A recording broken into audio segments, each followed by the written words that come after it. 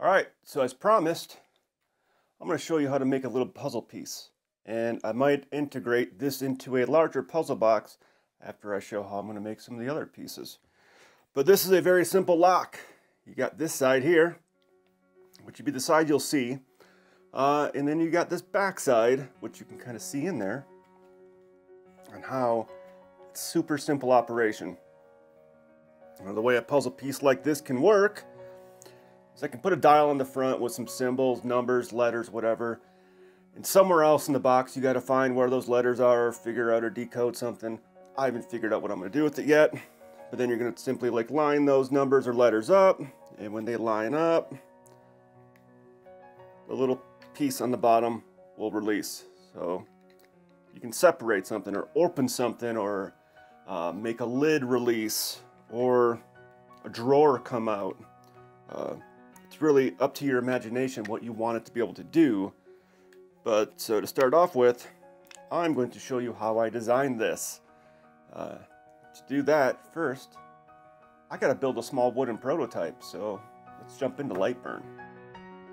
Okay, so you know how I just said we were going to go into Lightburn? Yeah, I lied. First, we got to go into Fusion 360 because we need to make the locking arms. Little arm bits that are going to move and pivot and hold everything in place. So I start this out by making the piece that they have to lock onto. Now, when I make this, yeah, that looks wonky. That's not right. Let's fix that. I made this piece completely incorrectly. I gave it too much of an angle there. It really needed to have a 90-degree angle on it. And I didn't want to inundate you with too much stuff of this. So, yeah, I recorded the first bits, then all my revisions. I didn't do a screen capture on because I'm bad at this. And also, you know, the Fusion 360 can be intimidating.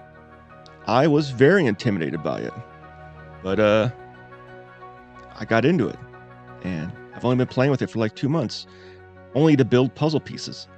And I found I like it. And once you learn how to do one little trick in it, you just keep going, learn little by little. So here, when we're adding these pivot points, the pivot points do matter quite a bit. And I kind of just went with the ones I kept right off the bat because they worked. But depending on where your pivot point is, how long or close it is to your end is going to determine how far that piece actually moves. So if you want to have it move really far, move that pivot point up closer to your piece that's actually moving it, your little anchor piece on the top. If you want it to move less, move it further away. Yeah, it makes a difference. And then here I'm trying to use the mirror function, which you can see I screwed up on at least the first 3 times. I always screw that up. But yeah, once you get these done and set the way you want them to, send that over to your 3D printer. If you got one. Hopefully you got one. Because we're going to need that for the next piece, for designing this. The whole piece is based on these 3 pieces. This is the anchor to designing this lock bit.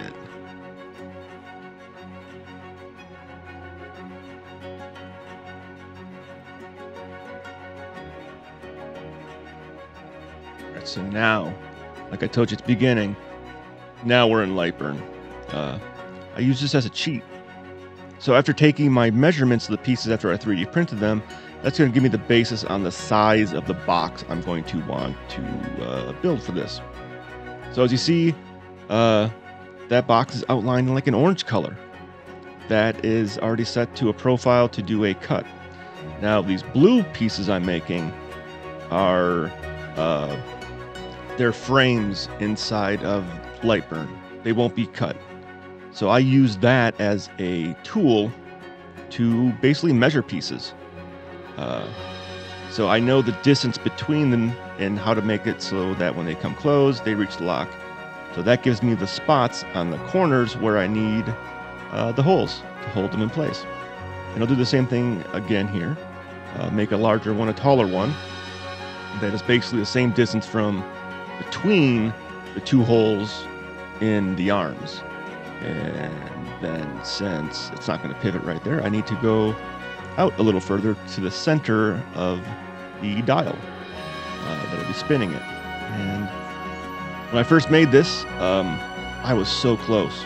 I was so close.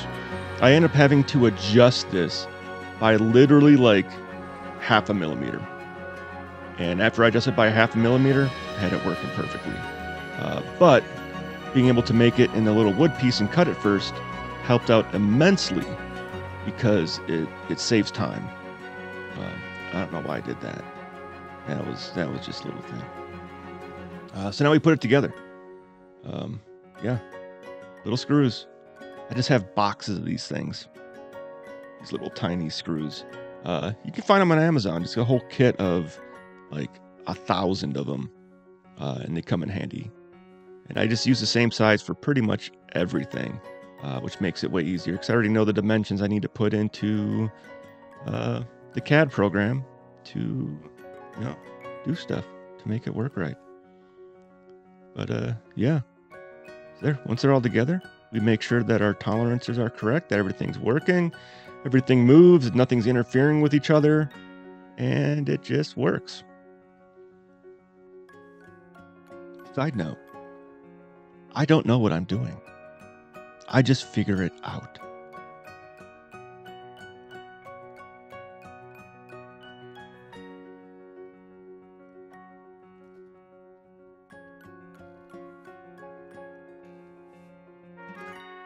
All right, so there we have our piece we designed in Lightburn. Fairly rudimentary, but it shows it works. The little lock plate sits in there. I've designed something like this before, but it's only half of it. So it would be one that would slide in, lock, and it's actually on a box I got out there. And instead of like 1 or 2 of these, it's got 8 of the locks on it. So in order to get the lid released, you got to get all 8 into the right position for the top of the box lid to come up. But this works all by itself. You can put more than one on it. We can keep adding to it. We can have one on each side to lift up a whole section of a box or to open something. But this as my not proof of concept, it's basically how I'm laying out the sketch.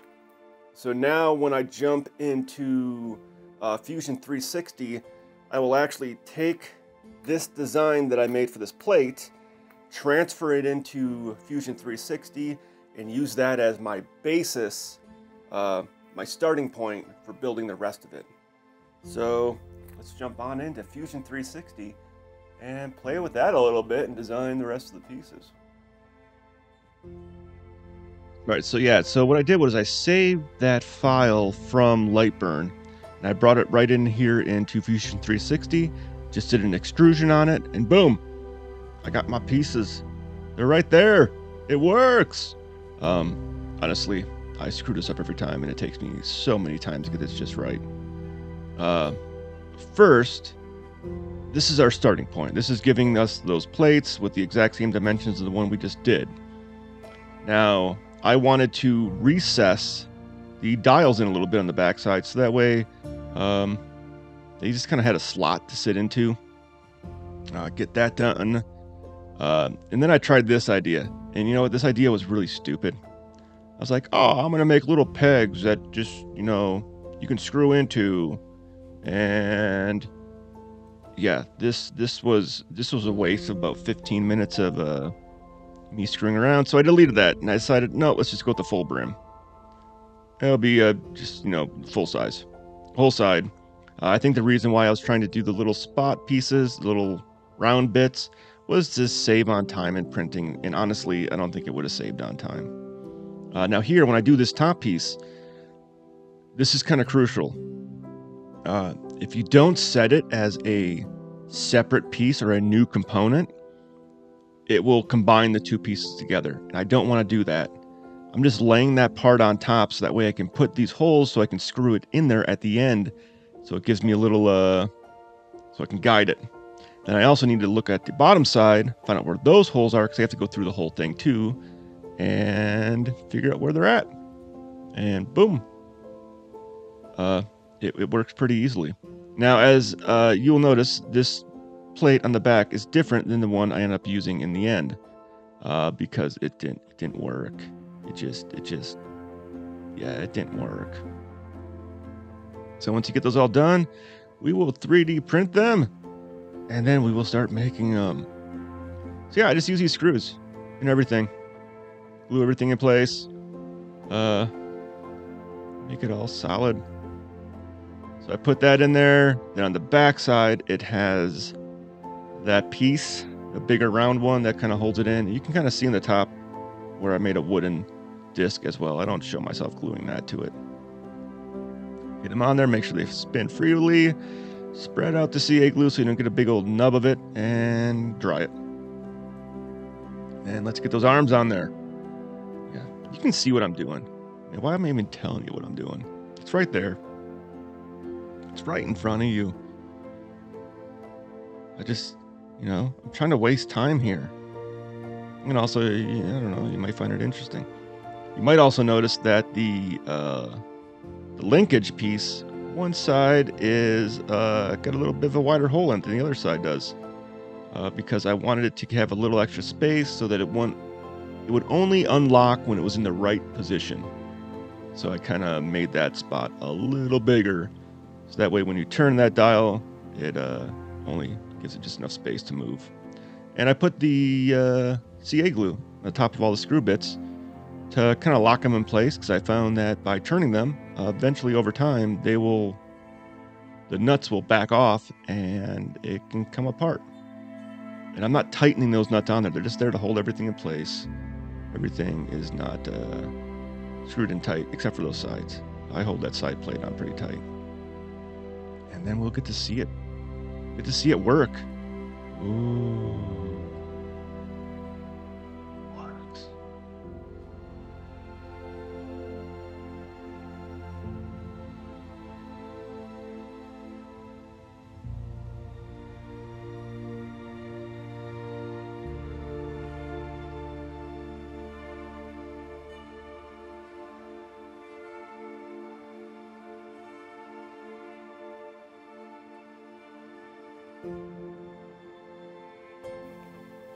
All right, so there we have it.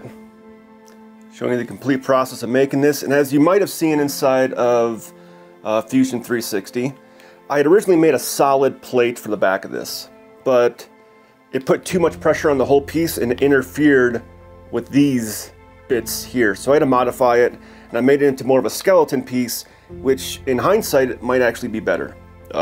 So when someone opens the box, if you make this as something that's visible, it gives them a chance to see how it works, see the mechanism.